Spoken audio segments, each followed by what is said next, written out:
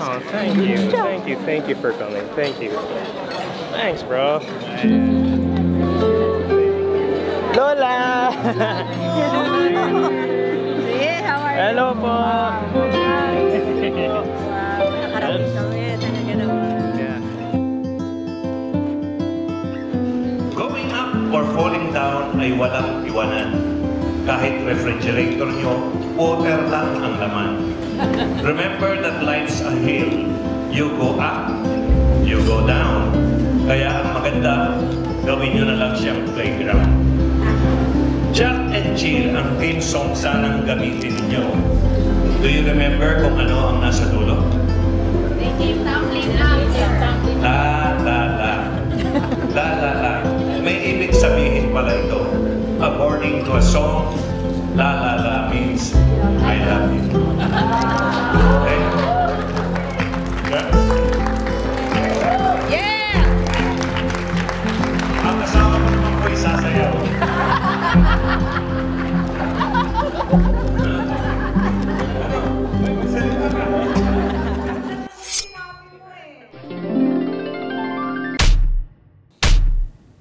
Jako's now married, and unlike most weddings, all mushy-gushy, emotional, sentimental, all that type of stuff, his was a bit different. Instead of the whole boohoo type speeches, it was a straight up roast. Where the F have you been?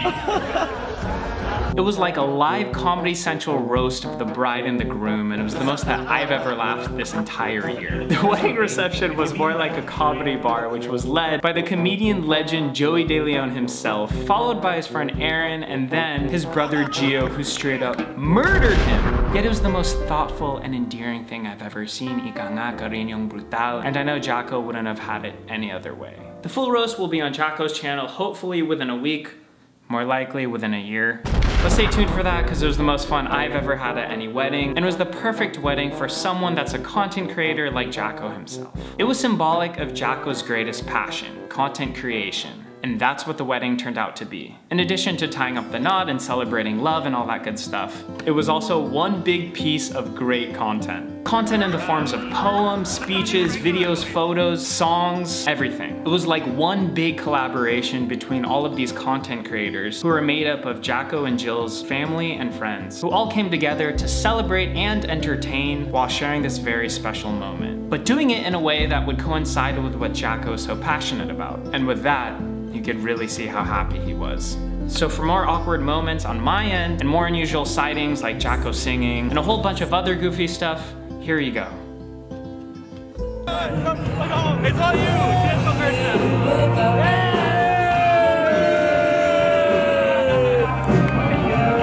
Alright, so here's the thing. We're at Jako's wedding. It's been the most entertaining wedding I've ever been at. Jako's about to sing a song on stage right now. The homeboys are turning. Jako's gonna sing right now. I don't what? I explain what? This?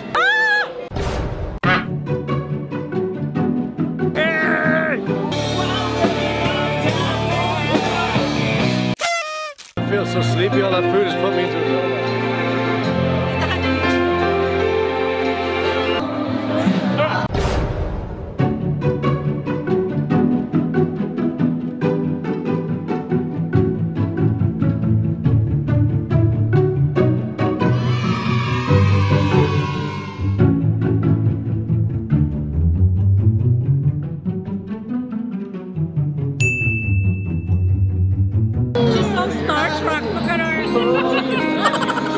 They want a picture with Joey. Oh my god. That was the first time that we've all met Jako's parents finally after 3 years. He liked you the most too. He went straight in for a Lodia. No, he said to me that he used to shoot in my house. Yeah. Ah, okay.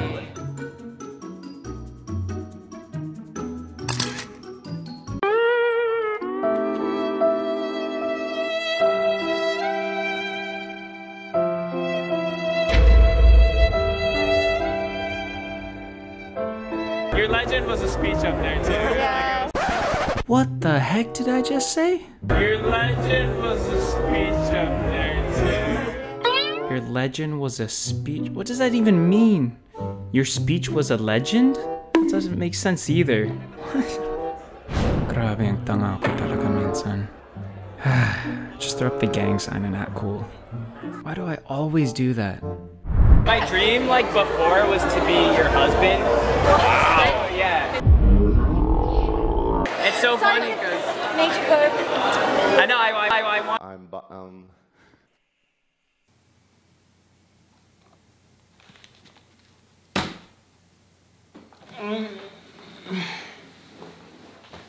Game over.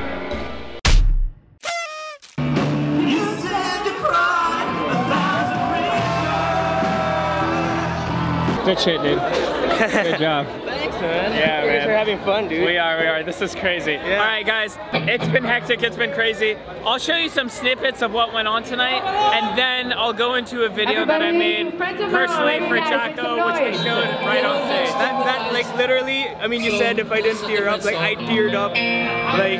Like you have to watch the video. Okay, you'll see it in just a couple minutes. Here it is.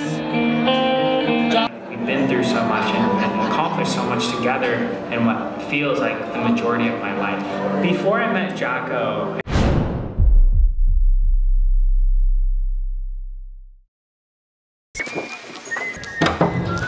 Jako De Leon! Jako featuring his dimples. Jako. De Leon. How you doing, my friend? I'm good, man. I'm good, man.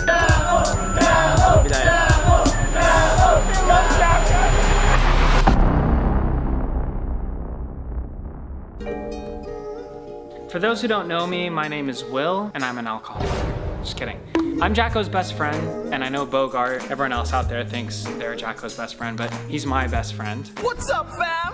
Will Dasovich here. Let's do it to it. Actually, Jako's more like my mother. He's like our mom, dad, best friend, boyfriend, girlfriend. He's just like older brother, he's just all of the above. We're inutil talaga, kaming lahat without him. He's also my manager, but he's more like my mom because he does everything for me. Jako over here, he's got it all planned out. We're gonna do like sand sports, snowboarding. Me and Jako have a really close relationship. Dude, I love you. I'm so glad you're here, Jako. So close that sometimes Jill refers to me as a side chick, and I think she gets jealous. I love you, dude. Love you, man. Getting all bromance, dude. I love you. In the last 3 years, I've spent more time with Jako than I have with anyone else on planet Earth. So right now, I'm gonna talk a little bit about my backstory to give relevance to me and Jako's relationship. This speech is not about me in particular, but it's more about a product of Jako De Leon and how he has transformed my life along with many others. Just a few days ago marked the 3-year anniversary of when I first met Jako. And although I've only known him for 3 years, it feels like we've been through so much and accomplished so much together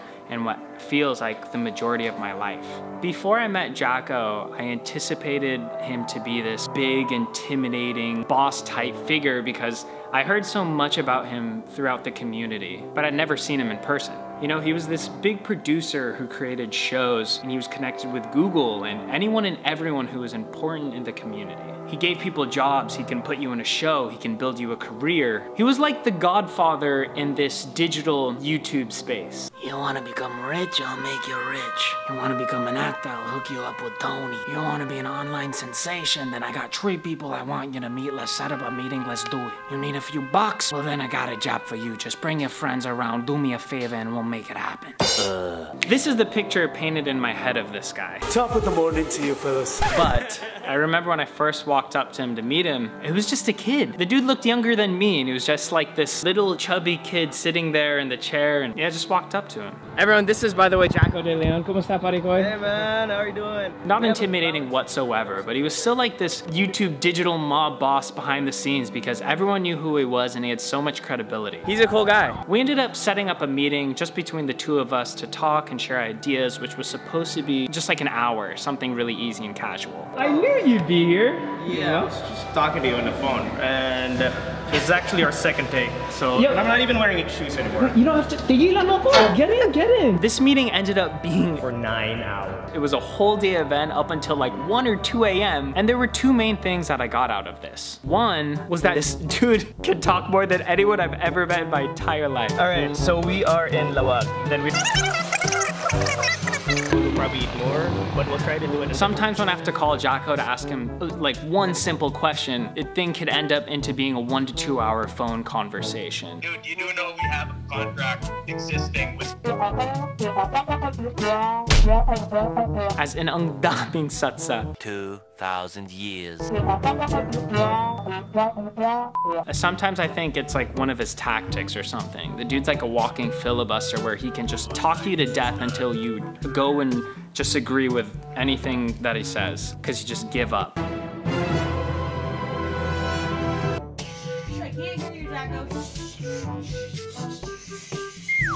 Number 2, the more important thing that I got out of this meeting was that there was someone who believed in me. He was the first person to ever really understand what it is that I wanted to do. And he shared the same vision with me and how to innovate and become a shapeshifter in the digital world and really expand the potential here in the Philippines. All right, let's do this shot. All right, let's do Let's go, producer boy. At this time, I was a no one, you know, I was just another half Filipino commercial model dude, a couple thousand followers, trying to convince people that I was worth something, that I was different from everyone else. But the thing is with Jako is he gave me a chance. Just like he does with everyone, he gives everyone a chance, even though the majority of people do not deserve his time or his blessing. But after I met him, my life would change drastically. Oh my God! You know what it is? Of course I know what it is. I've been waiting for this day for like a year. My career took off, and same with everyone around me and around Jako. YouTube Philippines was dead at the time, and then it just blew up, and the industry rapidly changed. And Jako was like the big mastermind behind everything. And he's never really got any big attention for how big of an impact he's had on everything. And that just goes along with the character of who he is. Come on, Jako. Let's go.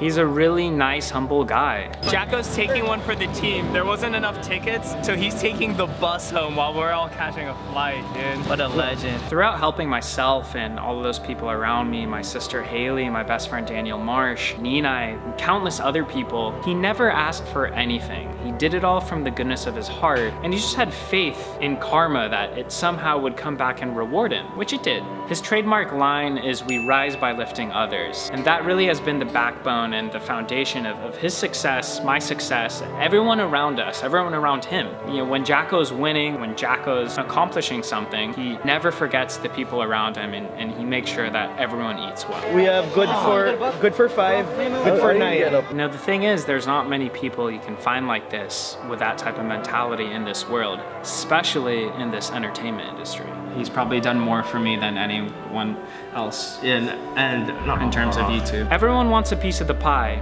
and Jako just wants to intermittent fast. That's his secret to being so skinny nowadays, by the way. The point I'm making is that Jako De Leon is hands down by far the nicest human being I've ever met in my entire life, and everyone that knows him can agree with that. Love you guys. Something that's been mentioned numerous times from Jako's closest friends and all the people around him and myself and all of our barcadas is that we always talked about how whoever it may be that would end up with Jako would be the luckiest girl on planet Earth. So to that, congratulations, Jill, you hit the lottery.